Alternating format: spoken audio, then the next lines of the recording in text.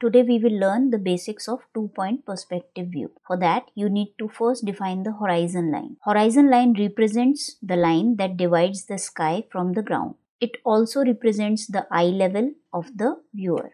Now you have to place two vanishing points.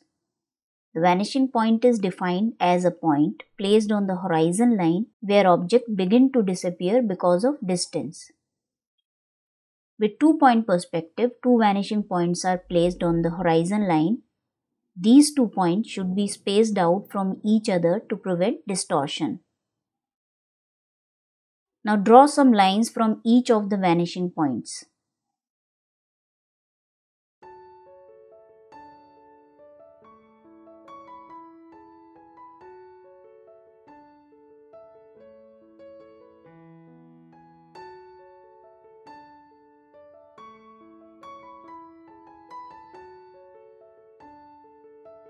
Now draw vertical lines for the corner of the object. Connect lower ends of the corners to the vanishing points.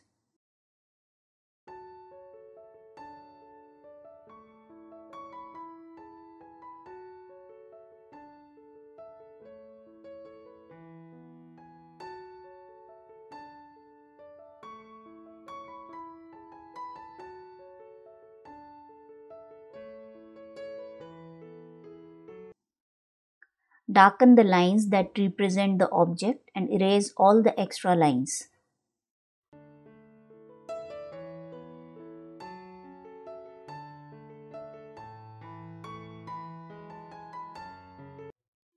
Let's see how an object is drawn above the horizon line. For forms placed below the horizon line, the top of the form will be visible. For forms placed above the horizon line, the bottom portion of the form will be visible to the viewer.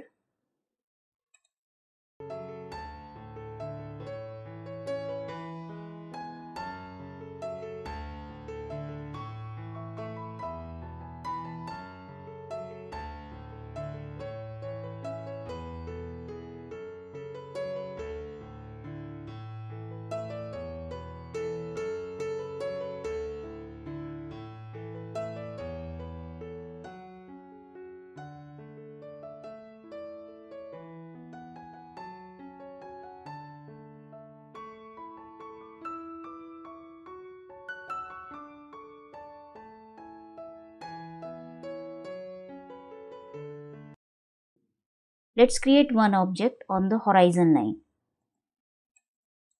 You can't see the bottom and the top faces of the object that are on the horizon line.